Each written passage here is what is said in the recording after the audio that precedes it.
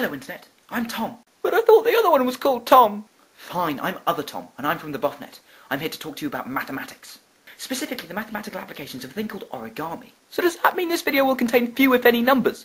Yeah, mathematics doesn't need to contain numbers, though it's still fascinating if it does. Do you know that there are a bunch of dead people who have worked out the best way to pack a bunch of equally sized circles into a square? It's weird, isn't it? And completely useless on its own.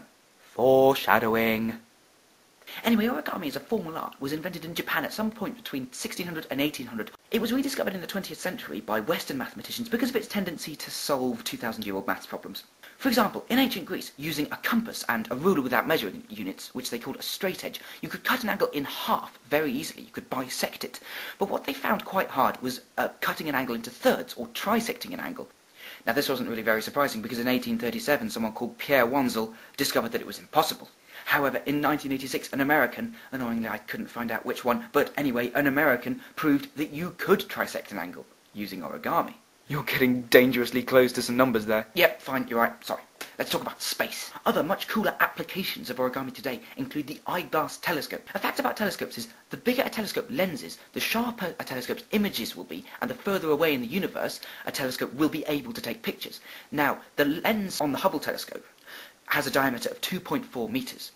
The lens on the Eyeglass Telescope is designed to be 100 meters in diameter. But how on earth do you get a 100-meter glass disc into space? You fold it up, of course. The lens is designed to fold down into 3 meters in diameter, then get transported up into space, and then unfold in orbit. Side note, this project is no longer officially funded by the US.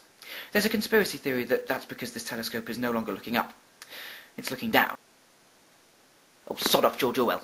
There are other applications too. In medicine, there are stents being designed, little things that hold your arteries open if they get blocked, that can travel in the bloodstream, all compact, and then reach their destination and unfold.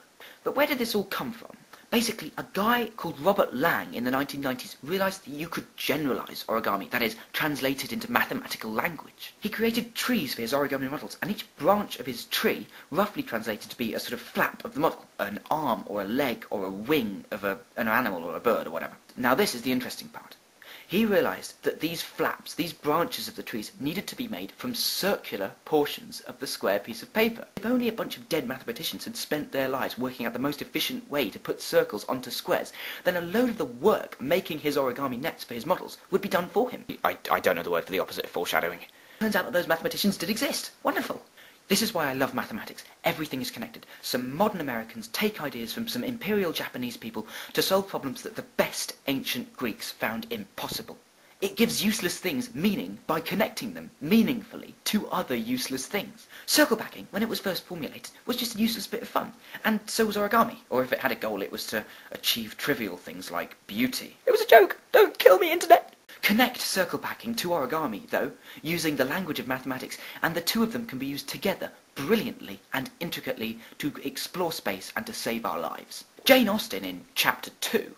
Is it too early to call a patron saint of BuffNet? She said, "How quick come the reasons for approving what we'd like?" Well, as you can probably tell, I like origami very much, and I hope it's led to you to approving of maths a bit more. I'm Tom, and this is the BuffNet. It's true, everything is connected.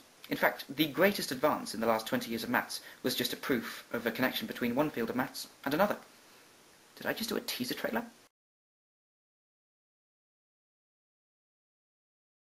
Well, as you can probably tell, I like origami very much, and I hope it's led to you approving of maths a bit more.